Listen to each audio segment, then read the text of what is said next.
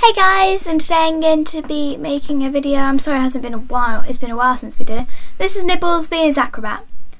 This isn't his normal cage. This is his sleepy cage. He goes in this. He sleeps quite a lot at night. But so he goes in that one during the day, goes in the other one. He does have a grey tummy. He's a little bit old. But this is him just crawling and crawling. He's quite active. I always thought hamsters were lazy, never did anything. But Nibbles is quite active. When we first got him, we bought that one. And we had to get him a bigger one because he was just too active for this one. Isn't that right, little one? So we decided he's far too active. And he doesn't really use his wheel much.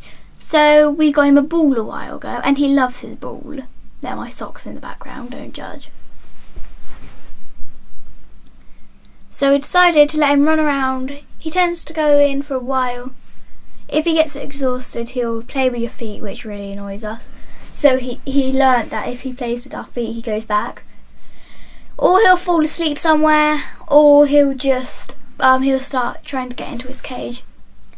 So thanks for watching. I know it's been a while, but yeah, about 3-4 months. So bye guys.